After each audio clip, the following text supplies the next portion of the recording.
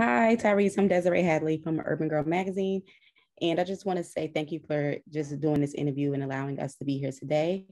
Um, so I do want to mention I did read on the website that Voltron is offering back to school success kits, which I thought was really awesome. And that's amazing because I went to HBCU, I went to Hampton for undergrad, and I know how challenging it is getting back and forth from Jersey to Virginia. So I think that's amazing. And I know you were offering travel vouchers or some type of plane tickets to students. That's great. So, and I also wanted to mention, you mentioned the film that you did with Terrence Howard. And I know it sounded like it really opened your eyes to be more, it motivated you more to even want to offer these funding to students going to HBCU. So my question is, HBCUs are often overlooked when it comes to financial support and things like that. So, what inspired you to say you want to focus on sending students of color to Black colleges and paying for that and making sure they have the funding to get there? Yeah, well, I mean, there's two things. How often do you see online that there's a fundraiser to keep a prison open?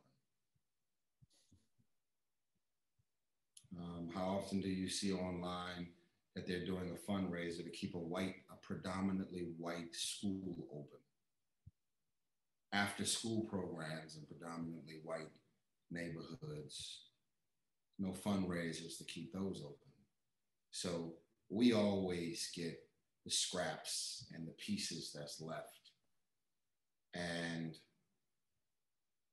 I just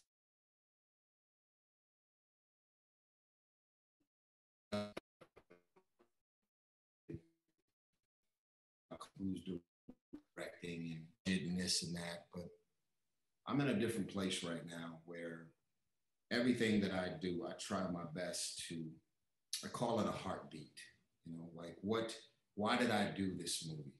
I did this movie not because I was going to be opposite Terrence Howard. Um, I did this movie as a deterrent. I said the amount of fans and followers and supporters I have, there's going to be people that's never going to know what it's like to be on the inside until they see me on the inside. And I did not want to glorify it. I did not want to make it look like the coolest thing ever. You didn't see my teeth in the movie once.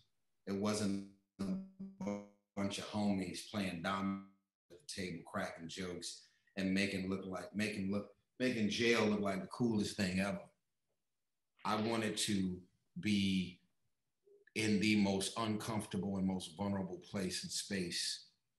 And you'll see that I didn't do this film to glorify what it is to be in prison. So everything that I do I gotta look for my way in it. How do I get in it? How do I make this make sense for me? And this Thurgood Marshall, I just love who they are, what they stand for, how authentic they are, how consistent they are. And as George said, when they called me back, I was so happy to be on Zoom with them.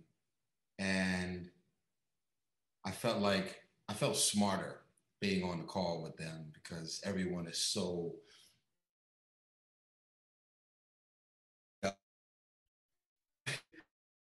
man, I could media interview with Steve Harvey and have one of y'all on the phone with me, man. No one could ever question the credibility in and around what we're doing. And, it also made me feel good to know that we and our intentions passed the sniff test, because they're not going to say yes to everybody that calls saying that they want to align themselves with them. They got to protect their brand and credibility.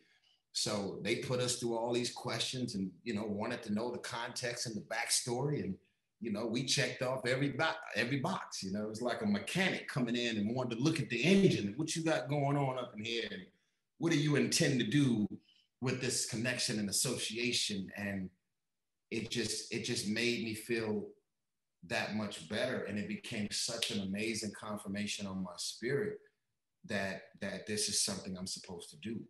So we will not be successful with putting Black and brown people through school unless you guys go crazy on these interviews and articles and help us to put this intention on the map. So we're really grateful for y'all being here. Thank you, Tyrese. Thank you. Well,